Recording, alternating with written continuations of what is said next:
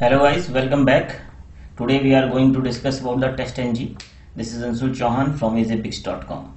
This is my first tutorial on TestNG. In coming weeks we will see advanced tutorials and other tutorials about the TestNG. So let's have a start from the high level agenda for today's training. So today we very first we are going to discuss about what is TestNG.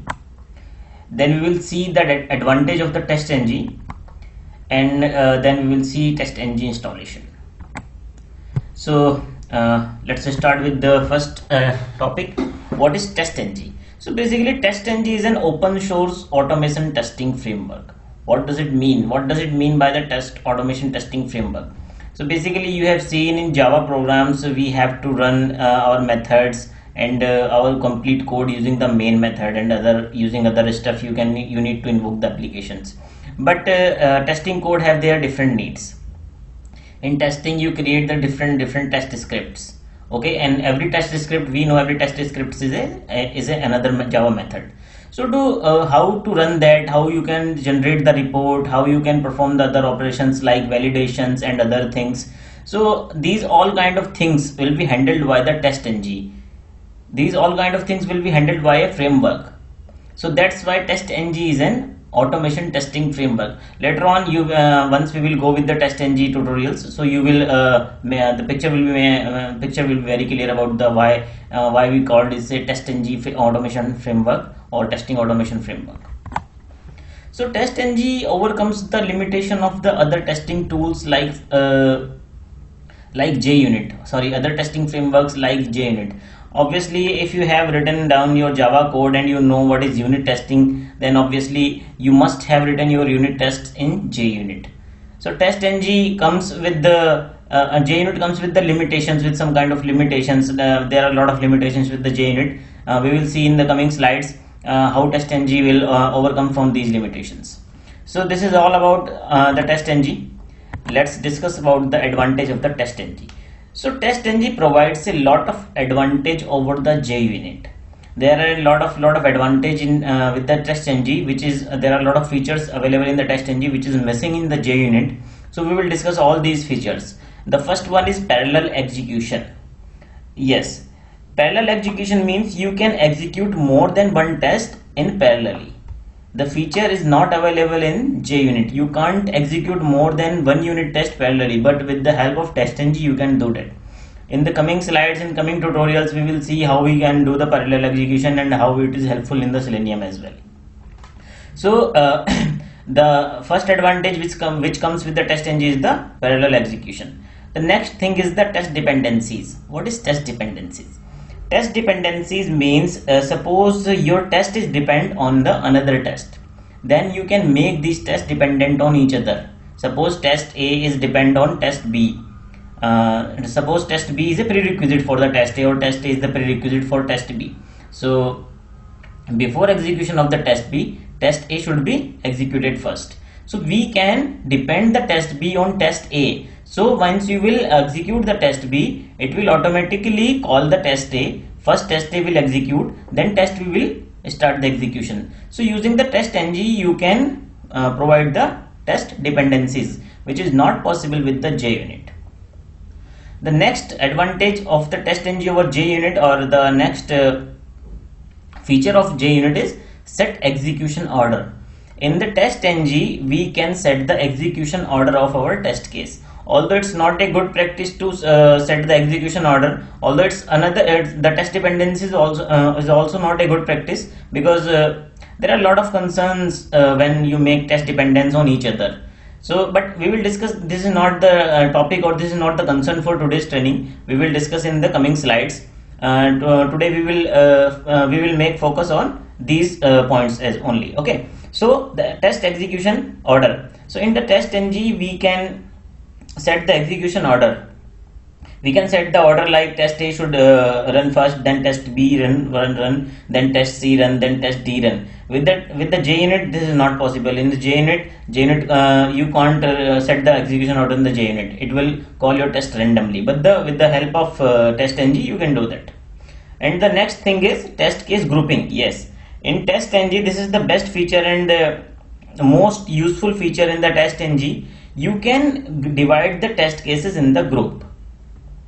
we can discuss all these things we will discuss in very detail in coming tutorials, but today we are going to we have just an introduction session of the TestNG, so we are just discussing we are not discussing these in a very much details. We will see the practical implementation of these things as well. So test case grouping. In the TestNG, you can divide your test case inside in the groups. Like you can divide your test case. Okay, this is my smoke test, this is my sanity test, this is my regression test.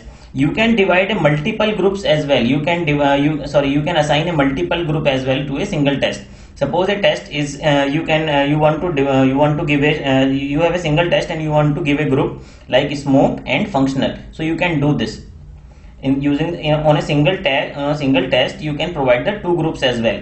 So TestNG, in the TestNG you can assign the group to the test cases as well, and you can run a particular group as well. Suppose you have assigned 5 tests in the sanity, 10 tests in the smoke, and 12 tests in the regression, and you want to execute only the regression test. Then you can do that.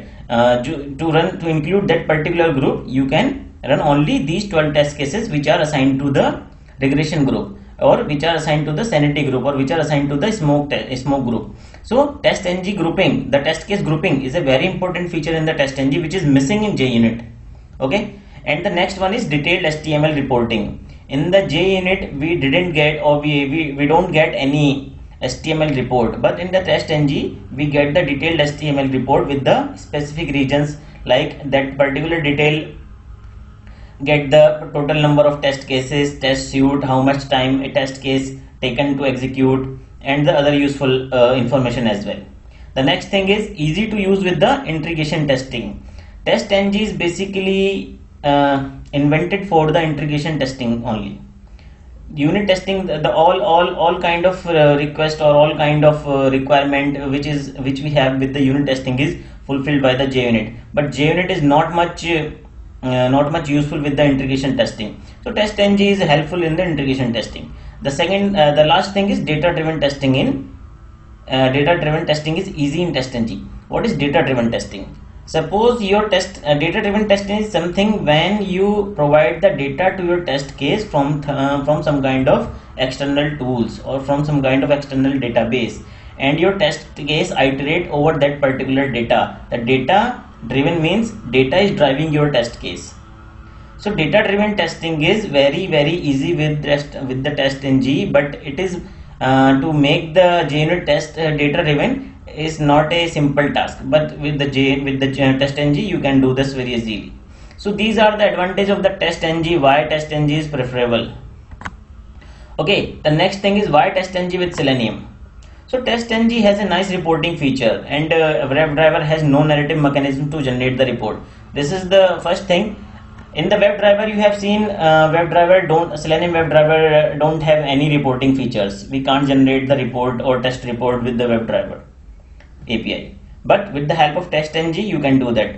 TestNG itself has a HTML report, we have discussed it. So integration of the TestNG and Selenium will provide a lot of benefits. We will see these benefits, or we will look into the benefits in details in the coming videos. The next thing is TestNG simplifies the way the tests are coded. What does it mean? So there is no more need for static main method in our tests. The sequence of actions is regulated by easy to understand annotations that do not require method to be static. We know very well to start the Java application main method is necessary. With the help of TestNG, you don't need to include any main method inside your application. You just need to put simple annotation with your test cases or with your test methods and execute your Java class. Then TestNG will automatically execute your test code with the help of notations. We will see how we can do that. So TestNG simplifies the way of tests are coded. You don't need to make the call with the you don't need to create the object of the class and then you need to call these methods on the object of the class using the main method. No, there is no way. There is no need to do this. The next is better exception handling and reporting.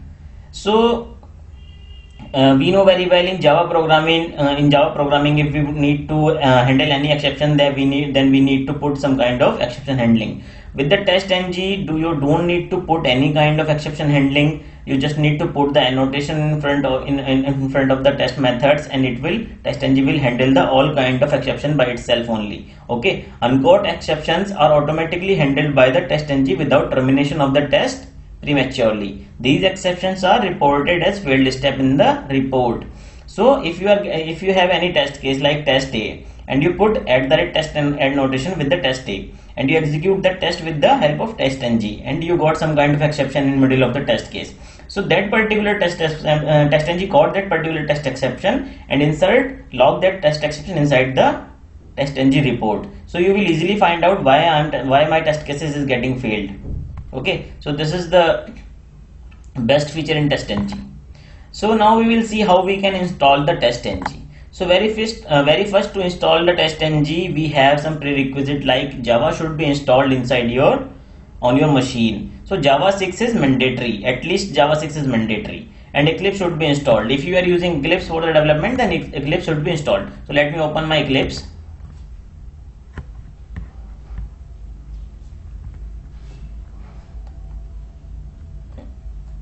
Wait for a minute, please.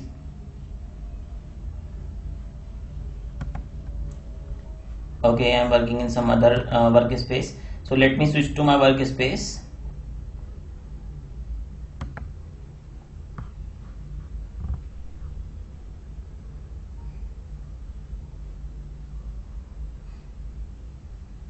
Yeah.